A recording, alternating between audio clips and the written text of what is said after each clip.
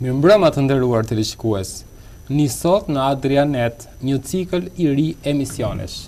Quhet Meridian 19. I ftuari i parë i Meridianit është zoti MYZAFER BEKTESHI, përgjegjës i sektorit shkencor i Qendrës Kulturore të Fëmijëve në Durrës. Mirëmbrëma zoti Bekteshi dhe mirë se erdhe në studion e Adrianet. Mirëmbrëma. Atëherë, në sektorin tuaj, çfarë pune bëhet për promovimin dhe evidentimin e talenteve? Në Qendrën Kulturore të Fëmijëve të Durrësit bëhet një punë e madhe për promovimin e talenteve. Në sektorin që unë drejtoj, që është sektori shkencor, unë kam mbi 18 kurse, të cilët mund të ndaj me 3 pjesë. Janë kurse që janë me talentet, janë kurse që janë në ndihmë të nxënësve dhe kurse që janë, po t'i quajmë këtë formë, që janë për ato që kanë pasion për një lloj lëndë, si thua. Dhe tek talentet hyn nxënësit që të cilët ndjekin kurset e matematikës për klasën e 4, klasën e 5, klasën e 6, 7, 8 dhe 9. Në kurset në ndihmë të nxënësit, ne kemi kurset për lëndët e matematikës, për lëndën e fizikës, për lëndën e kimisë dhe lëndën e biologjisë. Këto kurse ne i kemi ndërtuar sepse sipas nevojave të nxënësve, sepse pam në shkolla, bëm një testim në shkolla dhe pam që nxënësit kishin nevojë për ato nxënësi që po themi qym të dobët, kishin nevojë për një mësues. Dhe ndërkohë që ato disa kishin nevojë për një mësues dhe s'kishin mundësi pagese për një shkollë, si thosh, për një mësim privat, neve krijojmë kurse të tilla që secili nxënës, çdo nxënës i një shkolle mund vinë në Qendrën Kulturore dhe mund të marrë si thosh informacion mbi orën e mësimit që e zhvillon në shkollë. Pra mund pyesi për detyrat e shtëpisë, mund pyesi për lëndën, aty edhe mësuesi ja shpjegon në vend. Kjo ka pas një shumë sukses sepse ne kemi parë këtë lloj, domethënë suksesin e masim me pjesëmarrjen e nxënësve nga shkolla të ndryshme që jemi në Qendrën Kulturore. Në kurset që janë pasionantë janë kurset e informatikës, janë kurset e gjuhëve të huaja, ne kemi kursin e gjuhës italiane, që është një kurs shumë i mirë, se kemi kursin për paradite dhe mazite. Paradite quhet kurset të cilat nxënësit janë të fillore, ndërsa mazite janë nxënës të shkollës nënveçare. Kemi kurset e informatikës, po ashtu në informatikë kemi kurse që ndiqen paradite dhe kurse që ndiqen mazite. Mazite gjithmonë klasa 6, 7, 8 edhe klasa 9. Profesor Bekteshi, Kanguru është një olimpiadë prestigjioze botërore në matematikë, ku Durrësi e ka thënë me forcë emrin e tij. Ka lënë gjurmë. Ç'mund të na thoni për këtë? Ashtu është. Në fakt kjo olimpiadë është një olimpiadë shumë e madhe, ajo zhvillohet në 56 vende të botës dhe karakteristika e kësaj olimpiade është kjo që zhvillohet në të njëjtën ditë dhe ka të njëjtën tezë. Tani si morëm pjesë, si u aktivizuam në këtë olimpiadë. Po duke parë talentet në matematikë që kishim ne, dhe duke parë që këto talente përballoheshin mjaft ushtrime me nivele të larta, unë mendova që mora një informacion për këtë olimpiadën Kanguru, ku zhvillohesh, si zhvillohesh, gjeta disa teste të kësaj olimpiade dhe i testova nxënësit. Kur parë që nxënësit tonë përballoheshin shumë mirë, atëherë vendosa që të merreshim pjesë. Dhe ne vota shumë në grupin e Italisë, sepse të marrësh pjesë në këtë olimpiadë do të kesh një kontribut shteti e gjitha, to s'kishim mundësi të bëshim, dhe neve kështu që kontaktuam me presidentin e olimpiadës botërore për Italinë, ra marrëveshje me atë dhe shkum në Itali. Dhe në vitin ne kemi 3 vjet që marrim pjesë në këtë olimpiadë, kemi nga viti 2009, 2010, 2011. Patëm një shkputje pak për mundësi financiare, nuk ishim mund të ndjekim, ndërsa këtë vit neve do të marrim pjesë prapë. Në vitin 2009 ne shkuam me 2 nxënës. Ishte Gledis Kalço dhe Olsi Leka. Në atë kohë Gledisi ishte i vogël dhe ato dolën shumë mirë. Në olimpiadë atëherë ai fitoi nga 55.000 fëmijë që merreshin pjesë në këtë olimpiadë për Italinë, Gledisi për kategorinë e tij zuri vendin e 3. Pra ishte një vlerësim shumë i madh. Ndërsa Olsi zuri vendin e 6. Në vitin 2010 në këtë olimpiadë ne përfaqësuam me 3 nxënës. Ishin Redian Çoba, ishte Dorian Leka, ka qenë po Gledisi ishte prapë, sepse Gledisi ka qenë çdo vit. Dhe në këtë olimpiadë Gledisi doli i 5. Nëse në vitin 2010 morën pjesë 2 nxënës, ka qenë Gledisi dhe Orsi prapë, sepse këto fituan të drejtën.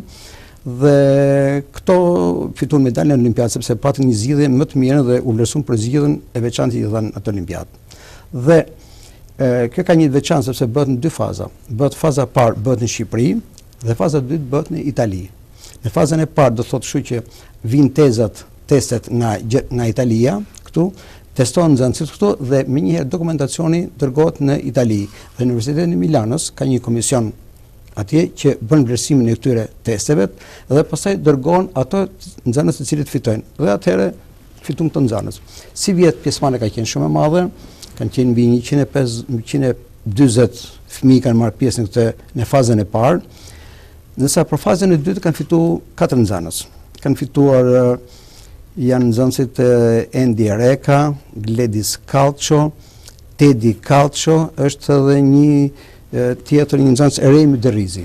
Këto 4 nxënës janë përgatitur, ne po përgatisim këto nxënës, po punojmë me këto nxënës në mënyrë që nga data 10-11 maj ne do të shkojmë në Italinë Mirabilandia për të marrë pjesë, shpresojmë që pa me fitore. Në rajonin e Emilia-Romanjës. Po.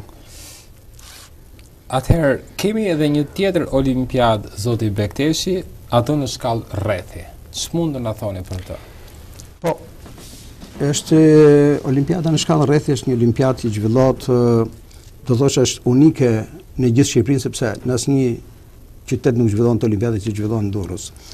Kjo është unike sepse në këtë olimpiadë neve e kemi shtrirë aktivitetin dhe vrimtarin qysh nga klasa e 4, pra në klasën e 4, 5, 6, 7 dhe 8.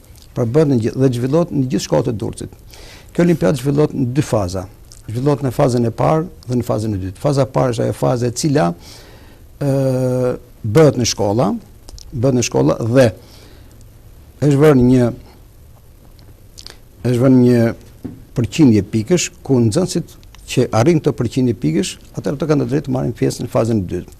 Kuptohet që është një bashkëpunim shumë i mirë midis drejtorisë shkollës, midis prindërve, dhe është vlera e kësaj drejtimit të kësaj olimpiade është edhe komisioni i cili punon për këtë olimpiadë, për hartimin e testeve të kësaj olimpiade. Unë përmend mësues me shumë eksperiencë që janë Agim Shehi, janë mësues të tjerë që janë për në kujton dhe emrat, Petro Lafe, Vasil Zhupa, Lodjeta Turkeshi, Gani Meqi, që është edhe një bashkëpunëtori më i ngushtë i imi, sepse është organizatori olimpiadave të shkollave mesme në drejtorinë arsimore. Pra jemi një staf i vjetër të cilët punojmë me shumë seriozitet për organizimin e kësaj olimpiade. Në këtë olimpiadë ne kemi pas rezultate shumë të mira. Kemi pas nxënës të cilët kanë dalë shumë mirë. Për shembull, në atë kohë Tedi, po themi, ky Gledisi, ishte para 7 vjetësh, po themi, Gledisi gjithmonë ka luftuar gjithmonë, nëse ishte klasë 4, punon për klasën e 6 provimet, klasë 5 punon për klasën e 7, pra ishte një talent megjithmonë.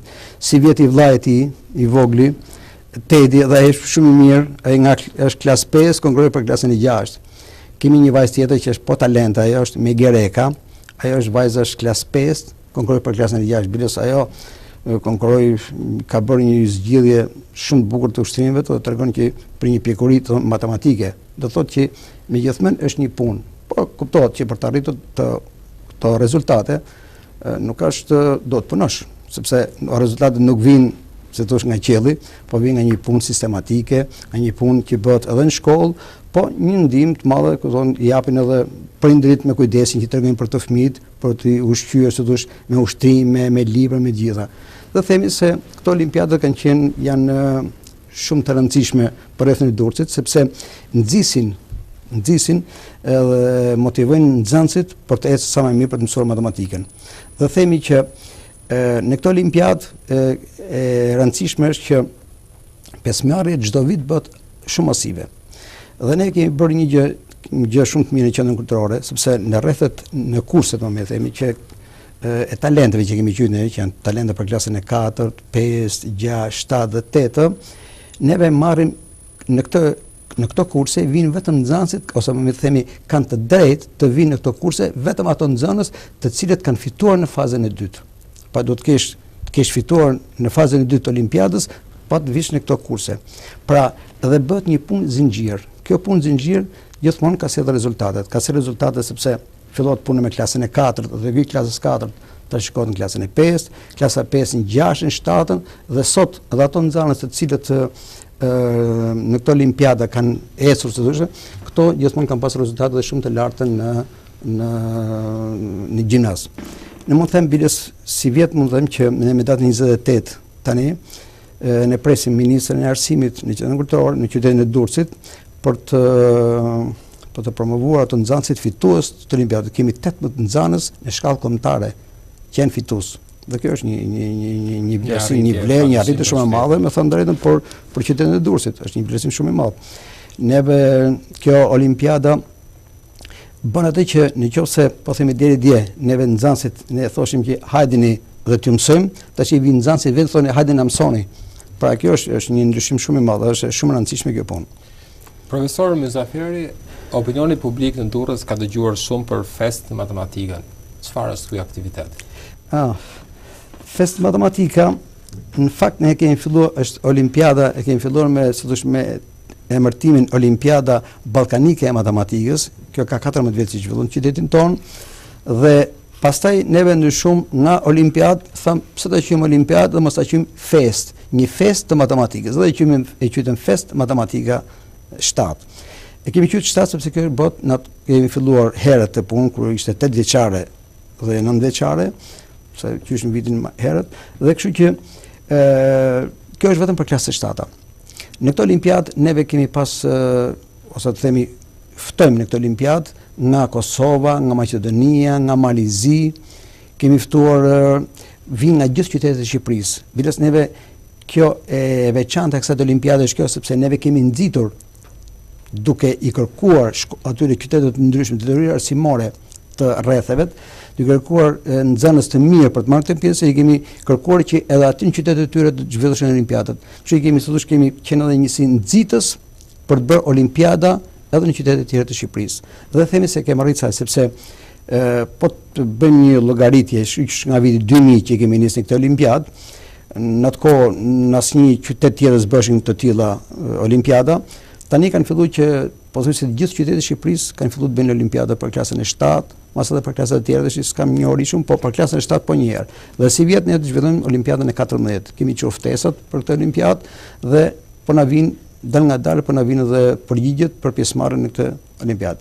Është një olimpиадë së thosh shumë e mirë sepse këtu promovohen talentet një, këtu ka një eksperiencë midis vetë nxënësve, kupton? Ka një eksperiencë midis materialeve që kanë nxënës sepse duke qenë nxënësi më të mirë të gjithë Shqipërisë, atëherë edhe këto shkëmbejnë dhe materiale matematikore, shkëmbejnë emaile, shkëmbejnë telefona, kështu që bëhet një lidhje midis vetë nxënësve dhe kështu që bëhet një nxitje shumë e madhe dhe për të ecur sa më mirë në këtë fushë. Zoti Bekteshi, kemi edhe një tjetër olimpiad, atë të organizuar nga klubi Paskali Tetovës, i cili këtë vit zhvillohet në kryeqytetin e Maqedonisë Shkup. Po. Çfarë do të sjellë Durrësi? Olimpiada që organizon klubi Paskal është një olimpiadë shumë e bukur, do të thosha. Është e bukur sepse ka vlera matematikore shumë të mëdha. Kjo olimpiadë drejtohet nga mësues shumë të përkushtuar, shumë profesionistë, siç është Agim Bukla, Nxhat Kasa, Jumni Avziu, Taxhedin Rexhepi, Sedi Bilali, Urim Keka e tjerë. Pra është një staf profesorësh shumë të mirë që drejtojnë të klub. Klubi Paskal në marrëdhënie si qendër kulturore me klubin Paskal kemi filluar qysh në vitin 94. Pra herë, në atë kohë që ishte shumë e vështirë lëvizja e gjitha këto. Dhe në vitin 95 neve shkojmë u përfaqësuam për herë të parë në Tetov me një grup nxënësh me 3 nxënës. Dhe si fillim që ishim, se asnjë s'kishin filluar atë kohë olimpiadat, edhe zuam edhe në tretë. Vitin tjetër neve fillum olimpiadat tona këtu, fillum të punojmë, të zgjedhim talentet, promovojmë talentet, dhe kur morëm pjesë vitet tjera, fillum të marrim vendet e para, vendet e dyta, dhe sot, si thosh, neve kemi zënë një vend shumë të rëndësishëm në këtë olimpiadë, sepse të gjithë nxënësit tonë që shkojnë nga Durrësi, të gjithë janë fitues të kësaj olimpiade. Zoti Bekteshi, ju na përmendët mjaft emra të cilët kanë një karrierë mjaft premtuese në matematikë. Por Në këto 20 vite që ju keni punuar tek qendra kulturore fëmijëve, a kemi prodhuar matematicien të nivelit botëror ose më saktë shkencëtar? Neve po të bësh një analizë, nga fillimi, po themi nga vitet, patun në qendrën kulturore kam punu 2 herë, kam punu një nga viti 70 deri në 75, herët fare ku isha 20 vjeç. Dhe pastaj nga viti 94 deri tani që jam në qendrën kulturore nga 20 vjet që punoj. Po të marrim nga viti 94 këtej, do të them që ne kemi pas nxënës shumë të mirë. Kemi punuar me nxënës shumë të mirë dhe themi se sot ato i gjen në gjithë vendet e botës, i gjen në Amerikë, në universitetet më të mira të Amerikës. I gjen në Gjermani, në universitete shumë të mira të Gjermanisë, i gjen në Vjenë, i gjen në Itali, i gjen në Angli. Pra në gjithë mund përmend dhe emrat e tyre nxënësve. Mund për shembull po të them kam Rigers Mema. Për Rigers Mema sot po themi është në vitin e fundit të universitetit në Gjermani, një universitet më të mirë të Gjermanisë.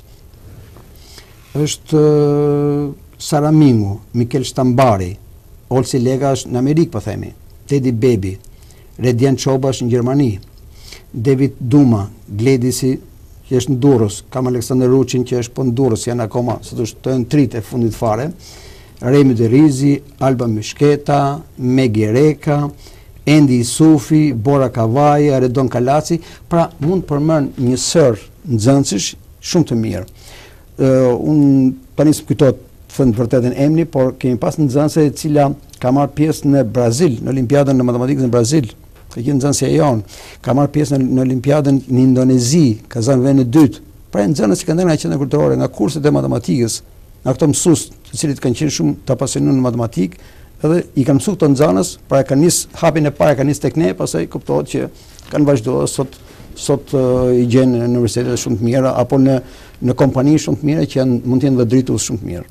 Profesor Myzaferi, a është matematika një prirje genetike?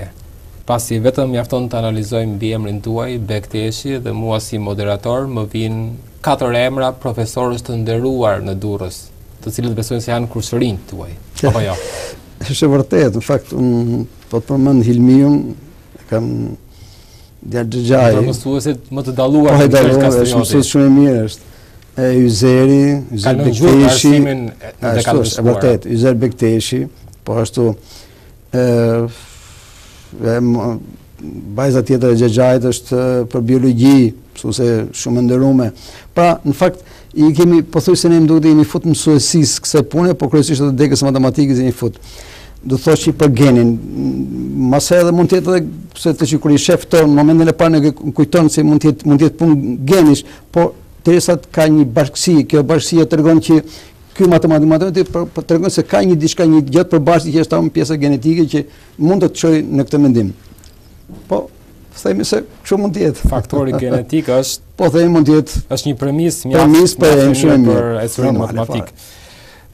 Zoti Bekteshi, është diskutuar shumë për futjen e shahut në sistemin tonë arsimor, mbërritjen e Shqipërisë dhe kampioni i madh i botës Geri Kasparov, ndërkohë që edhe tek qendra kulturore fëmijëve, shahu zë një pjesë të rëndësishme të aktivitetit tuaj. Ju a besoni se shahu është një instrument i rëndësishëm i arsimit dhe njësh ai si mirë, a mund të jetë edhe i mirë në matematikë, matematician i ardhshëm? Në qendrën kulturore në fakt që është vërtet shahu nuk është në sektorin tim, por mund flas.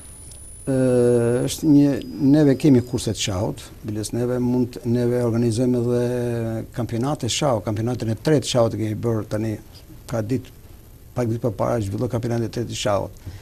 Një vajzë jona që është pjesë e këtij kursit shahut, Elisa Isufi, ajo mori pjesë në takim me Kasparovin, luajti me Kasparovin, aty ishte në atë nëse keni parë në televizor ishin një 10 nxënës që ishin zgjedhur, nxënës të mirë, bën një simultane me kampionin. Ishte edhe kjo një nga ato, ishte edhe kjo profesuese, po themi i qytetit Durrësit e qendrës kulturore dhe atyre nxënësve që mësojnë shah, ishte edhe aty atje. Ishte edhe në këtë, si thosh, në këtë simultante. Profesor Myzaferi, në këtë mori aktivitetesh që keni dhe një mori olimpiadësh, a keni patur raste kontestimesh nga prindërit? Fëmia ime ndoshta meriton të më tepër, ka thënë dikush, dhe sa transparente janë rezultatet e këtyre olimpiadave, që ju përmendët më sipër? Kontestime, në fakt, prindet gjithmonë kërkojnë. Kërkojnë sepse mendojnë që fëmija din, sepse ato e masin minutin që i merë nxënësi në shkollë. Dhe duke pas rezultatin e shkollës dhe kur shohim rezultatin e olimpiadave tona, nga një herë dhe kemi pas të përplasje. Më kujtohet një rast që një prind në një olimpiad, djali kishte marrë 0 pikë. Në fakt erdhi me 10 pikë, me 100 pikë për fazën e parë. Dhe takon edhe më thotë, jo, distimeli jashtëzakonshëm, ka maksimumi tek minimumi. Po, më thotë, jo, më vjen keq thotë, thotë djali thotë ka marrë 0 pikë si ka mundësi. Në fakt e rastin ne kishim trajtuar sepse na bëri shumë përshtypje dhe u ndodh komisioni ripam edhe një herë me kujdes provimin gjithë dhe ishim ku bindem që rezultati ishte i tillë. E thirrëm atë prindin aty në qendrën kulturore, i tregum, i japëm tezën e provimit, e pa dhe vetej se si kishte punuar fëmia. Pastaj i japëm pam rezultatet e një viti më parë, si ka marrë pjesë në olimpiadë ky. Dhe në olimpiadë poshtë vit më parë kishte ardhur me 100 pikë nga shkolla dhe kishte marrë në një vit më parë kishte marrë me 12 pikë. Jo 0, por 12 pikë. Pra është një nivel shumë, nga 100 pikë të marrësh 12, nivel shumë i dobët.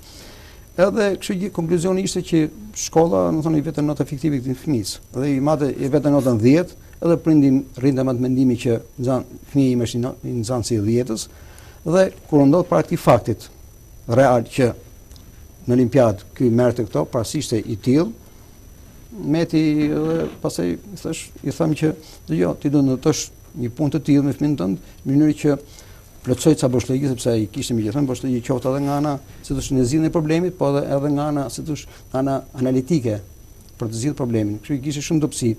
I tham që duhet i tregum që duhet bësh këtë punë në mënyrë të tillë që për të kaluar këto mangësi që ka fëmia juaj. Edhe kuptoj. Ne jemi përpjekur gjithmonë gjatë këtyre viteve jam përpjekur që të bëjmë një transparencë plot dhe të transparencë nga i bërë nëpërmjet këtyre që kemi lënë ditë ankesash për nxënës të cilës kanë qenë dakord me rezultatin, kemi lënë komisionet dhe vishin prindërit me mësuesin e lëndës së shkollës dhe vetëm nxënësin dhe diskutoheshim aty derisa u binte ai për rezultatin e saj. Pra kjo është një transparencë. Edhe them se gjatë këtyre viteve ne nuk kemi pas asnjë, si thosh, kontestim pas ankimimit të thuash. Kështu ju themi se kemi qenë shumë transparent. Profesor Bekteshi, për të qenë i mirë në matematik ose një matematicien i ardhshëm, duhet më shumë punë apo talent, apo një kombinim i të dyave? Të dyja duhen. Duhet edhe punë edhe talent. Do të thoshe që duhet punë më shumë edhe talenti duhet pak. Pa ma në qovë se mund të kesh talent dhe pos punove, nuk arrin dot. Pa ma po të kesh pak dhe të punosh shumë, arrin çdo gjë. Kështu ju do të thoshe që po të jetë një kombinim shumë i mirë i talentit me punën, do të ishte një mrekulli fare dhe këtu do të ketë ka dhe rezultatin. Dhe këto nxënës si të përmendëm pak më sipër, janë rezultate asaj që pse to kanë ditur të kombinojnë talentin me punën dhe kanë arritur rezultatin. Profesor MYZAFER, në kushtet kur Shqipëria prodhon shumë mjek, stomatolog, avokat, jurist, profesione fitimprurse, a mendoni se mësimi i shkencave eksakte është një pasion që po vdes? Mësimdhënia më saktë, arti i mësimdhënies. Ju keni drejt që bëni këtë pyetje sepse vite më parë mësimdhënia të gjithë u drejtoheshin për mësuesi, kishte shumë kërkesë mësuesi, ndërsa sot është shumë e vështirë sot, sepse janë degë të tjera, janë futur mas një degëve të ekonomike, mas aty që janë fitimprurse, themi shqiptare, dhe kështu që i kanë lënë, por ai që ka pasioni është pasion, dhe kështu që ai që e ka atë degë, atë gen të matematikës, ai do vazhdojë atë linjë, pavarësisht nga ato tjerat. Zoti Bekteshi, çfarë keni për të shtuar? Çfarë apeli keni për të dhënë?